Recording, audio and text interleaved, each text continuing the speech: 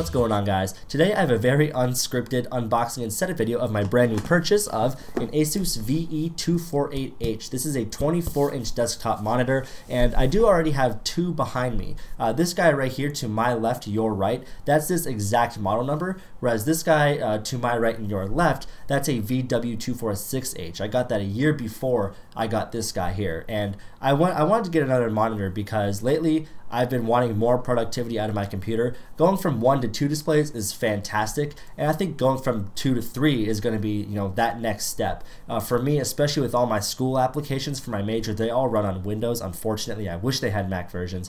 But so, I have Parallels running on one monitor, and I still want to have 2 for OS X stuff, or maybe I can, have 2 displays and have one full, full screen of video or something like that, a podcast. So I've really been wanting to get into that lately, and this past Christmas I got a GTX 760 graphics card. There's an upgrade video coming very soon, and so that is able to drive 3 displays out of the box. So without rambling too much more, I'm just going to go ahead and unbox this guy and give you a quick setup. So here we have the display, and here's the Hackintosh juice knife that you guys haven't seen in a very long time, and we're going to get started just by cutting this tape. Getting a little further into the box here, and right on top here we have the monitor. So I'm going to go ahead and take this out of the box, put it off to the side for just 1 minute. And here we have some more foam. We're going to put that out of the way. And now down here we have a couple more goodies. They do give us a little audio cable, just standard 3.5. Here we have a DVI cable, so very nice, they're including cables. Also a VGA cable, which you could probably guess I won't be using. My card doesn't support it, and even if it did, I probably still wouldn't use it. And here we have the power cable, and last but not least, the base that props it up on the desk. I believe these are wall mountable, but I would like to get a wall mount, but that's not the foreseeable future. Maybe one day, who knows? Oh yeah, and of course we have the ever so exciting user manual and VIP member notice. Interesting. Do I care? Not really. All right, now we're gonna take this fun stuff off here. And there we go. Look at it now, because it'll never be that clean again. I think I'm a pretty clean person, and when it comes to my desk area, and even my monitors, they still get stuff on them. I don't even know how, but yeah, this is the cleanest it'll ever look. So what I'm going to do is I'm going to install this little base here before I take off the plastic wrap. Some people like to leave that stuff on, but me personally, I don't really care. It's going to get dirty eventually. I'd rather have it look good. So Asus makes this very easy to install, and I'll go ahead and give you guys a better shot of this. Now before I go mounting this on, I will take this plastic off here. So there's that. I do believe that that'll be more difficult after the monitor's actually been screwed into place. So there's that. And now all we're simply going to do here is tighten this thumb screw. On the other side of this, there's a little one of these guys, and you literally just screw it into place. Asus once again makes this very easy. So right here, as you can see, actually hopefully you can see, there are 2 little arrows there. They are a little bit difficult to see, but we're simply going to slide those into place like that. And now we're going to tighten the screw right into place. So hopefully you're an engineer with a PhD, otherwise you probably won't be able to figure this out. Now here's a pro tip.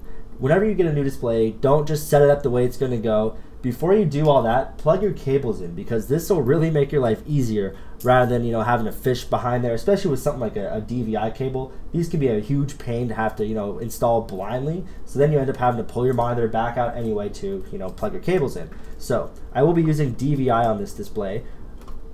So there we go, pretty straightforward.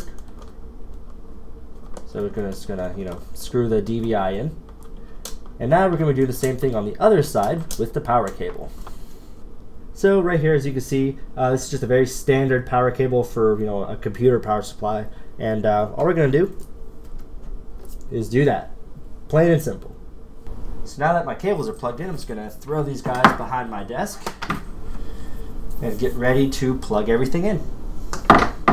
Okay, so now if everything goes according to plan, I'm down here underneath the desk. You can't see me right now, but when I plug this monitor into its electrical outlet, I have plugged the monitor in via DVI, so hopefully it should just come on. So 3, 2, 1, here we go.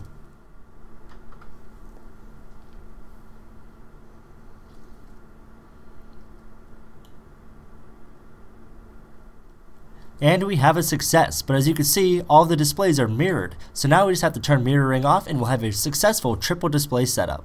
Turning off mirroring in OS X is found within the displays portion of system preferences. After clicking the arrangement tab, unchecking the option to mirror displays will disable mirroring. It's really that easy. From here, you're free to move the displays around any way you'd like. It really is that easy to get a triple display setup on a Hackintosh, assuming you pick the right hardware, of course.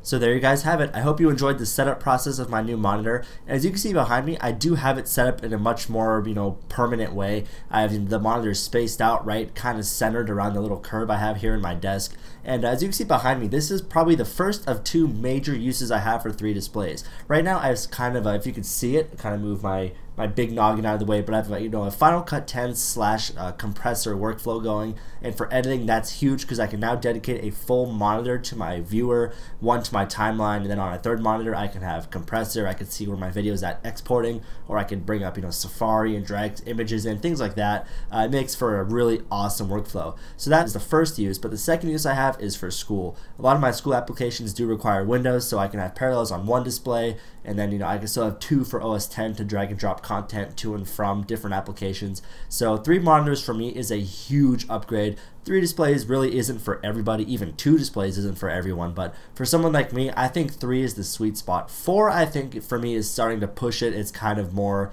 unnecessary, but I will definitely use 3 monitors on a daily basis. So for me, this was a very worthwhile upgrade, and for the around $190 to $200 range for a whole new monitor, I think that's going to pay off real fast. So be sure to let me know what you guys think about my new setup in the comments down below. Is 3 monitors something for you? Do you have a graphics card that's capable of 3 monitors? If not, well, once again, post in the comments to see what good cards are out there. I'm at CPU Kid on Twitter. Also be sure to check out RocheTechnology.com, and I'll be sure to see you guys very soon.